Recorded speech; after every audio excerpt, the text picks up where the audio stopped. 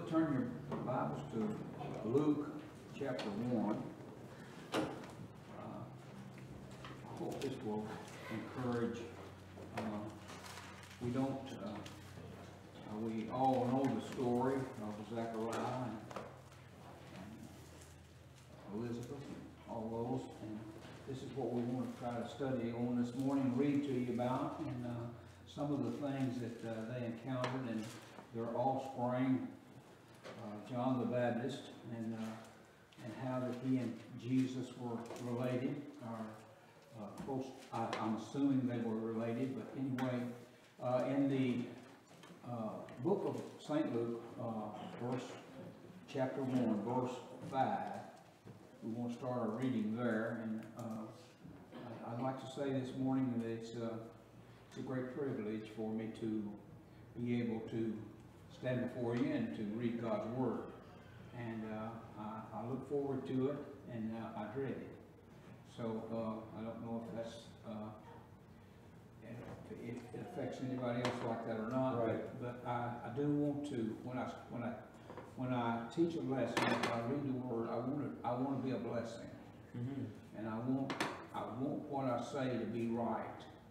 And any time that I ever say anything wrong, I pray that you would correct me on it, and because I don't do it intentionally, but I want to be a blessing. So this morning in Luke's Gospel, verse 5, there was in the days of Herod, the king of Judah, a certain priest named Zacharias of the course of Abia. And I looked this up, and I'm assuming that it was a tribe, because I noticed there were some other names there, but I think this is what it's talking about. And his wife was of the daughters of Aaron, and her name was Elisabeth. And they were both righteous before God, walking in all the commandments and ordinance of the Lord blameless. Now this morning, as we look at this, you know, people that have this kind of that you can say about them, they were straight, and they kept the law. They were under the law, and they kept the law. And this is why Zacharias was in the temple, because he was appointed. There it says that in verse 5 there, Zacharias of the course. And of course he had a job to do also there in the temple, and I believe his was to, I'll see it in a minute here, but I remember him saying, it's telling about his job, and I will get to it in a minute, but he had a certain job that he had to do there, and he stayed there in that for so many hours, or so many a day or whatever. But notice here the thing that was so wonderful about this, and he was so steadfast to the Lord and all, and they had no children, or no child, because that Elisabeth was barren, and they both were not well, were now well stricken in years, and Elisabeth had to bear the burden and the scorning of not being able to get pregnant and have a child. And that was one of the things back in that day. It was a disgrace, or it was shameful for a woman if she couldn't get pregnant and have children, because that's one of the things that they believed in is replenishing. But anyway, she was this way in verse 7, and they had no child because Elisabeth was barren, and they both are now well stricken in years. And it came to pass that while he executed the priest's office before God in the order of his course, according to the custom of the priest's office, his lot was to burn incense when he went into the temple of the Lord. Now notice what these people, how close they were together, how they backed one another, and it makes me sometimes wish that we could get closer to one another, and that we could praise one another more, that we could help one another. But notice here, according and in verse 10, after he went into the temple of the Lord, and the whole multitude of the people were praying without, at the time of the incense. And there appeared unto him an angel of the Lord standing on the right side of the altar of incense. And when Zacharias saw him, now Zacharias actually saw the angel. Amen. He was troubled, and fear fell upon him. Now, him being blameless, in other words, he had this experience of seeing this angel, and by this you know that he was close to him. And he was troubled, though, because in verse 13 it says, "But the angel said unto him, Fear not, Zacharias, for thy prayer is heard, and thy wife Elisabeth shall bear thee a son, and thou shalt call his name John. Amen. And thou shalt have joy and gladness, and many shall rejoice at his birth, for he shall be great in the sight of the Lord, Amen. and shall drink neither wine nor strong drink, and he shall be filled with the Holy Ghost, even from his mother's womb." Now this is a rare thing, because I don't find it anywhere else. But and he shall go before him in the spirit and power of Elias, to turn the hearts of the fathers to the children, and the disobedient to the wisdom of the just, to make ready a people prepared for the Lord. And Zacharias said unto the angel, "Whereby shall I know this? For I am an old man, and my wife well stricken in years." And the angel answered, said unto him, "I am Gabriel, that I stand in the presence of God, and am sent to speak unto thee, and to show thee these glad tidings." So Gabriel was summoned to talk to Zacharias, and he was given the authority to tell him what he told from God, because he stood in the presence of God. Amen. Now listen, this morning, people, we may be in the presence of Gabriel and not know it this morning. Right. We may be in the presence of, I believe we're in the presence of angels this Amen. morning. I believe that when we have services here, that there's angels that sits on the pews or stands in the corners or whatever they do. But I believe that they are Amen. here, and I believe that the Holy Spirit is here, and I believe that he speaks to our souls, and he comforts us, and these angels that hear these things can go back and tell Jesus about these things and how his people are doing, and God knows these things. And I believe this is the thing that the angels, one of the things that the angels get to do. And you know, I've often wondered about when we get to heaven what our job's going to be. Mm-hmm. And we have no idea. But the thing of it is, I know what the angels' jobs is. Right. And that is they're in the presence of God. And Gabriel said he was. And notice where he stood at the altar. He stood on the right side of the altar. Like Jesus, when he ascended back to heaven, he stood on the right hand of the Father, or stood on the right hand of the Father. And so this is Gabriel, but notice, I want to read something else to you.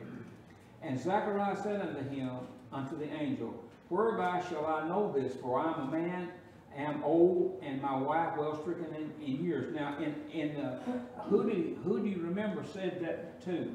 Abraham. Right. Abraham, over in Genesis, about 17th chapter there, he said the same thing. Right. And even his wife, when she heard it, she laughed. Right. And so here we see that God asked her why she laughed, and she denied it. And here, when he asked Gabriel this question about this, and questioned him about it, this is what happened to him. In verse 20, "And behold," because he says, "I am sent to speak unto thee, and to show thee these glad tidings. And behold, thou shalt be dumb, and not able to speak until the day that these things shall be performed, because thou believest not my word, which shall be fulfilled in their seasons." Amen. Now, Zacharias stayed speechless for about 9.5 months. Mm-hmm. Because here he was, and it affected him when he went out and he couldn't speak. So we'll see here that he went home, and he was with his wife, and she got pregnant, and all of that time he couldn't talk. 9 to 10 months that he was speechless, and the only thing that he could do was write little notes, and we'll see that in a minute. But now he said here, you're going to be dumb. And the people, in verse 21, and the people waited for Zacharias and marveled that he tarried so long in the temple. So he had a great conversation with this Gabriel. He was doing his work, and it took him longer than usual. And when he came out, he could not speak unto them, and they perceived that he had seen a vision in the temple, for he beckoned unto them and remained speechless. And it came to pass that as soon as the day of his ministration was accomplished, he departed to his own house. And after those days his wife Elisabeth conceived, and hid herself 5 months, saying, Thus hath the Lord dealt with me in the day wherein he looked on me, to take away my reproach from men. Amen. And this was what I was talking about here. She's praising the Lord because she's pregnant, because so many of the men had made fun of her, had just made fun of her and accused her and all this, and she says here, the Lord has dealt with me in the day wherein he looked on me, to take away my reproach. So that as soon as the neighbors seen that she was pregnant, and of course this was probably, I think he said she hid herself for 5 months. But when they knew it, then they had nothing else to say. They had no more reproach to her. So here in verse 26, and in the 6th month, the angel Gabriel was sent from God unto a city of Galilee named Nazareth, to a virgin espoused to a man whose name was Joseph, of the house of David, and the virgin's name was Mary. And I know this is all reading, but listen, it's something that we need to understand. Amen. And I want to go through this. And the angel in verse 28, and the angel came in unto her and said, Hail, thou that art highly favored, the Lord is with thee, blessed art thou among women. Amen. Now, this woman here is taken out of the scripture by certain religions, and she is put on a pedestal and she is worshipped. Mary never would, and the Lord God of heaven never would have this to be done, because that's not the purpose of what this Mary's life was about. Because Mary was for the carrying of the Son Jesus Christ, right? And that was her purpose, is to carry this child and to have this child. Notice here it says, and the angel came into her, and well, I didn't read it.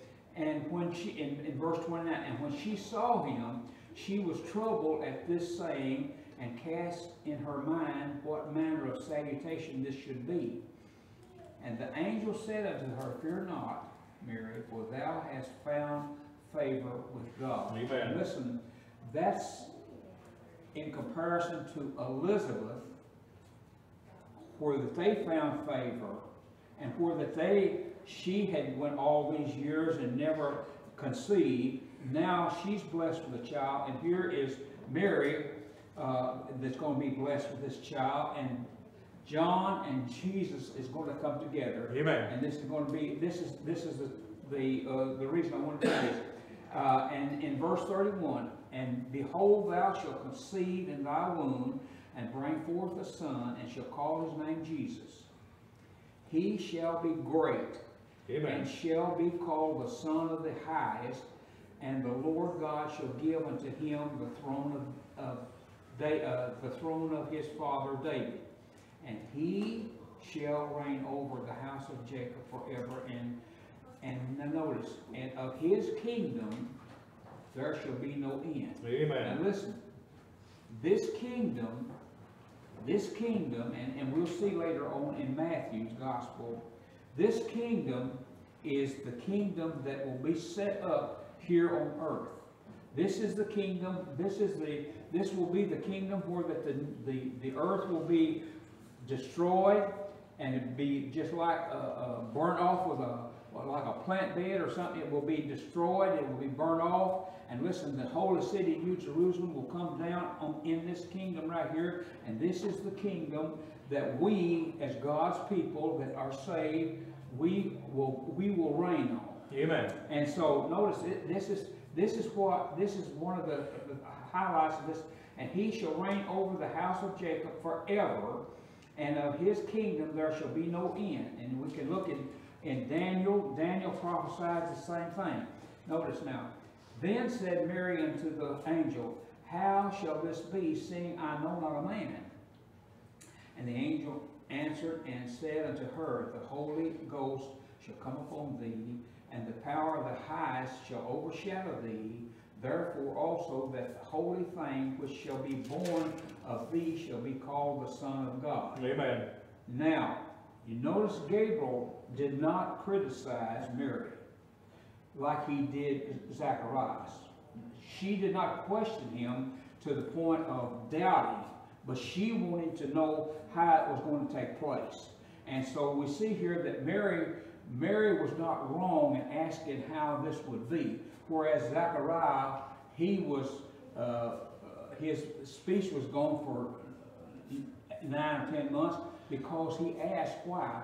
And over with Abraham and Sarah, Jesus asked Sarah why she laughed, and Abraham what he said. But here, Mary was innocent of this. And so, and in verse 36 now, and behold, thy cousin Elisabeth, she hath also conceived a son in her old age, and this is the 6th month with her who was called barren. Amen. So now, you can pretty well tell that John the Baptist was 6 months older than Jesus. Right. For this. And in verse 37 now, for with God nothing shall be impossible. Amen. And Mary said, Behold, the handmaid of the Lord. Be it unto me according to thy word. She was in agreement with him. She said, Hey, whatever. Be it according, verse 38, unto me according to thy word. And the angel departed from her, and Mary rose in those days and went into the hill country with haste into the city of Judah, and entered into the house of Zachariah and saluted Elisabeth. Amen. Now, and it came to pass that when Elisabeth heard the salutation of Mary, the babe leaped in her womb, and Elisabeth was filled with the Holy Ghost. Amen. Now, John the Baptist was born of the Holy Ghost. Now, notice here, and Elisabeth was filled with the Holy Ghost, and she spake out with a loud voice and said, Blessed art thou among women, and blessed is the fruit of thy womb. And whence is this to me, that the mother of my Lord should come to me? So with this meeting, there was some things that was understood between them, and that neither one of them had mentioned either one of them. Right. But listen, Elisabeth recognized that she was carrying the Son of God. Mm-hmm. And John the Baptist, that was in Elisabeth, he recognized it also. Amen. Because we'll read it just in a minute here. For in verse 44, for lo, as soon as the voice of thy salutation sounded in my ear, the babe leaped in my womb for joy. And blessed is she that believeth, for there shall be a performance of those things which were told her from the Lord. And Mary said, My soul doth magnify the Lord. Amen. And so they both knew what was going on, because Elisabeth knew that she she had something that was going to be precious, like Mary had something that was going to be greater than John the Baptist. And she said here,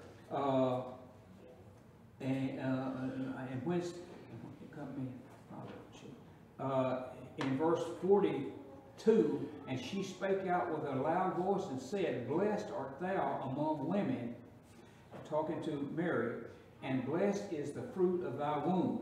Amen. And whence is this to me, that the mother of my Lord should come to me? She knew that she was carrying Jesus Christ. Right. And they hadn't been together. And so this is the Holy Spirit working, and this is a miracle in itself, with them understanding what was going on. Now, again here, when Mary said something to Elisabeth, John the Baptist leaped. He knew the sound of Mary's voice, and he knew what was within her, and Amen. He knew he was in the presence of Jesus Christ. And listen, he had never heard of him. He never seen him, but he knew that he was in the presence of Jesus Christ. For he says in verse 44, for lo, as soon as thy voice of thy salutation sounded in my ear, her voice did this, the babe leaped in my womb for joy, and blessed is she that believeth, for there shall be a performance of those things which were told her from the Lord. And Mary said, My soul doth magnify the Lord, and my spirit hath rejoiced in God my Savior. For he hath regarded the low estate of his handmaiden. For behold, from henceforth all generations shall call me blessed. Amen. And listen, the Catholics eat this up. Mm-hmm. They eat this up because, listen, they say that she, the Virgin Mother, is the one that you can pray to. They teach that she is a saint. Mm. Well, listen, it wasn't meant for them to understand it that way.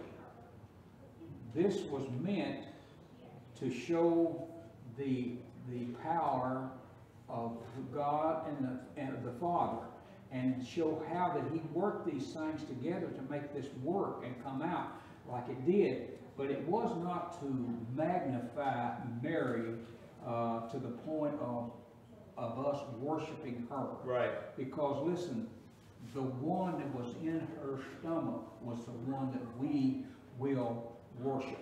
Amen. He is the one that will go to the cross for us.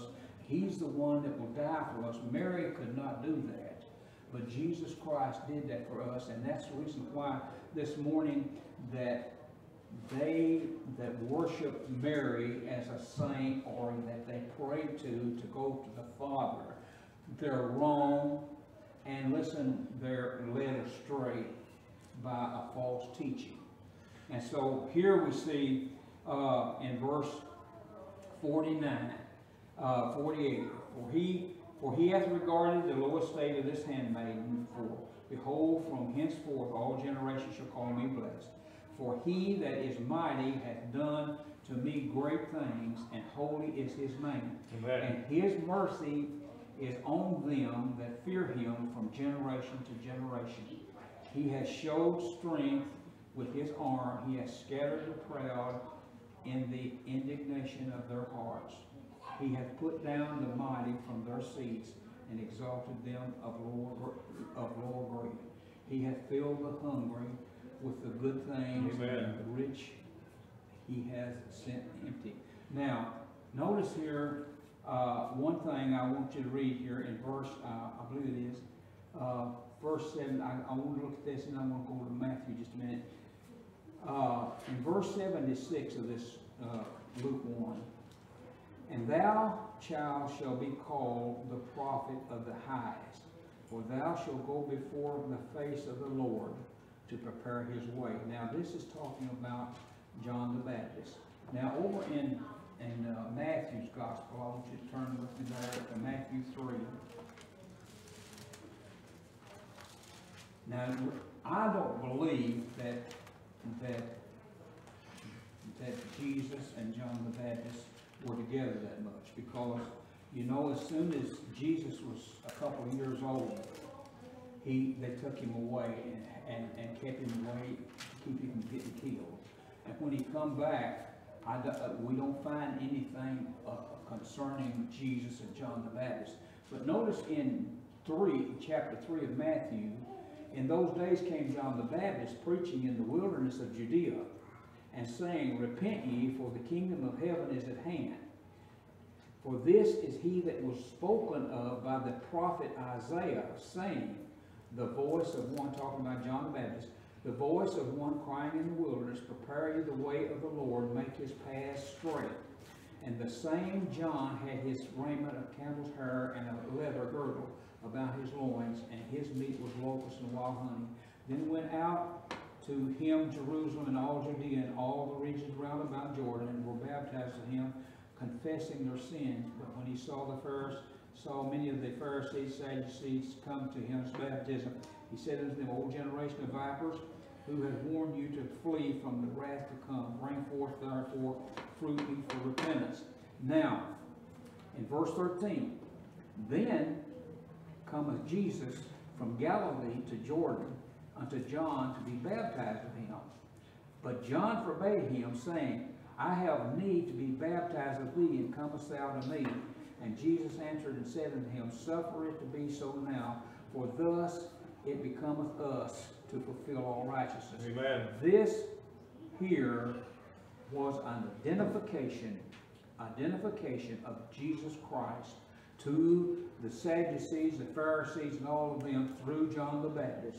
And John was the one that came preaching in the wilderness and proclaiming, and one of the places there, he saw Jesus and he said, Behold the Lamb of God that taketh away all the sins of the world. And this is here, suffer to be so now, for thus it becometh us to fulfill all righteousness. And the righteousness here was that baptism was not for salvation, but baptism is for identification. Amen. Identification that, because listen, Jesus Christ did not need salvation. Amen. And he did not need for baptism, he didn't need it. But listen, he wanted all of them to know, and this was to give us a way to let people know, the world know, if they come to see us being baptized and coming up out of the water, saying that we have died to Jesus Christ and we're a saved creature and we were buried with Christ and we have risen anew. And that's the same thing he said, to fulfill all righteousness. Amen. To people. And when you see someone baptized, you realize that there's something been changed in their life. Now, it may be a false teaching, and they may be going down a wet center and coming out of a wet center. But listen, those that have been saved and they are baptized into the death of Jesus Christ, and they've come out a new creature, just as Jesus Christ arose from the grave and ascended to the Father. And so by this we know that they are saved. They have proclaimed salvation. They have trusted in the Lord for their salvation. And so this is what this means. And so this is what John, this is why that Jesus said, I need you to baptize me. John said, I need you to baptize me. But John knew Jesus at this time, and when he was coming, in one place there, he said, Behold the Lamb of God that taketh away the sins of the world. He identified him there, but listen, the baptism identified him also. And so this is what, and when Jesus, in verse 16, and Jesus, when he was baptized, went up straightway out of the water, and lo, the heavens were opened unto him, and he saw the Spirit of God descending like a dove, and lighting upon him, and lo, a voice from heaven saying, This is he's identifying again, this is my beloved Son, in whom I am well pleased. Amen. And so people, that's a lot of reading. There's a lot of things here that you might get from this, you can look over in Daniel, I believe in, I forget now what chapter it is, the second chapter, I believe it is, 40 something, and you see more about the kingdom of God, where that they were talking about here with Jesus. But our time's gone, so we thank you for listening to us read. Thank you so much.